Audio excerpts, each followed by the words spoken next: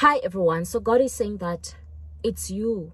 They are going to regret rejecting you. They are now stranded, and then when they finally see that it's you, they are going to be so amazed. They are not going to believe their eyes in the mighty name of Jesus. That is why you could also see as well in the case of the brothers of Joseph. They rejected Joseph, but later in life their paths they crossed again, and then they found him in a position of power. They needed food, and he was the one who had the powers to decide if he wanted to sell to them or not. They were shocked to find that now it's him who was occupying that position. So God is also saying, yes, some of you might have been rejected in the workplace. You might have been rejected in relationships. You might have been rejected in business. But God is saying that they are going to be shocked now when they see your name on the list. They are going to be shocked now when they see you face to face,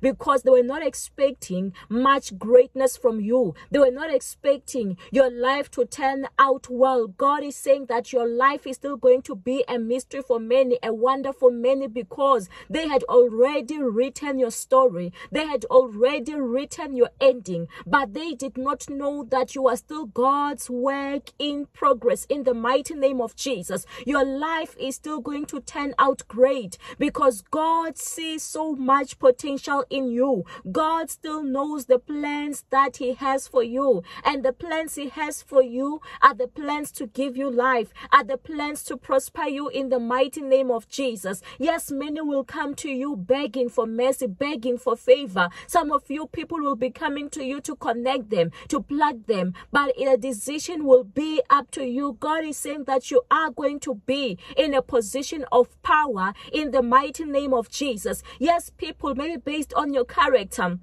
they might have seen that you don't fit into this department, you don't fit into this job. They might have told you certain things about your qualities which makes you not qualify for certain things. But God is saying that you are going to defy the odds, and you are going to be so great. You will make it in the mighty name of Jesus. Hallelujah. So may this blessing locate you and your loved ones. May it locate you in this lifetime in the mighty name of Jesus. And also, if you do need my books, my prophetic journal, and also my book, How to Attract Mr. Right and Get Married Within a Year, it is on Amazon. The link is on the details, on the description below. In Jesus' mighty name, amen.